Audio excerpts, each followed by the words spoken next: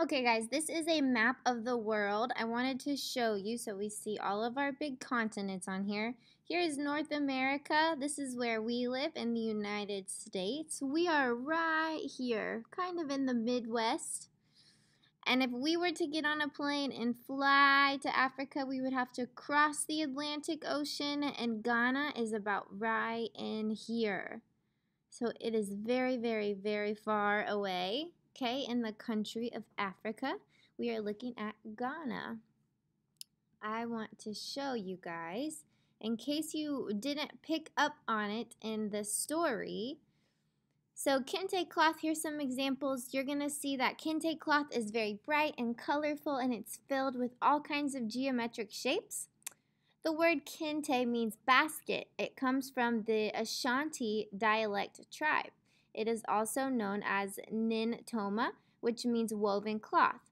It originates over 375 years ago, so that's a really long time. According to a legend, Karugo and Emeyao, who we heard about in the story, two brothers went hunting and came across a spider spinning a web.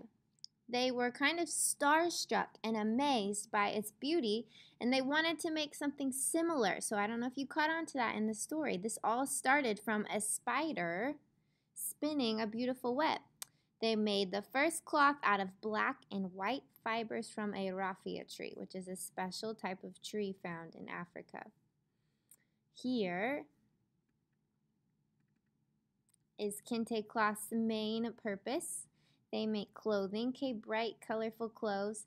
Kente cloth is Africa's most sold or most treasured, most famous piece of art.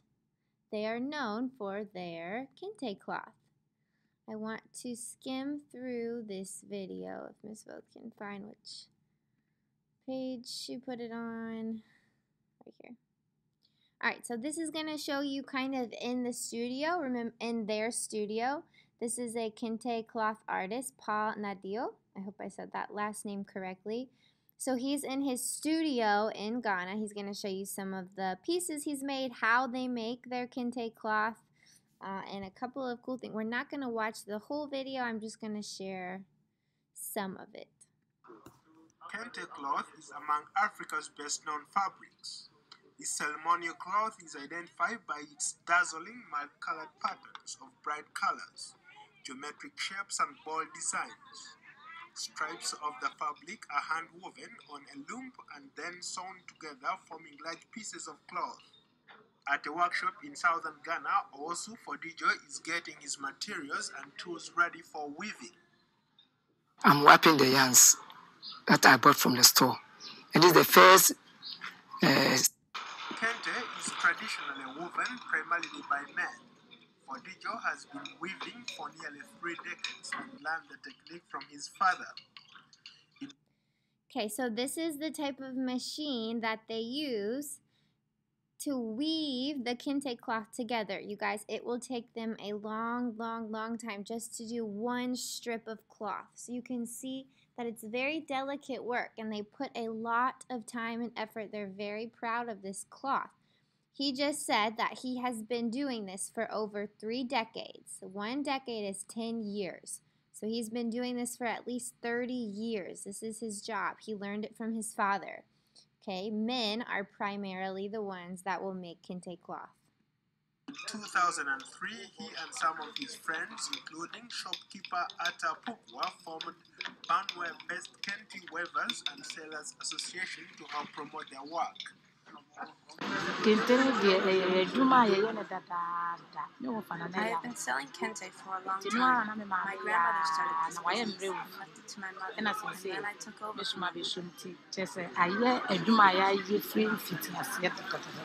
Kente has been adopted as Ghana's national dress.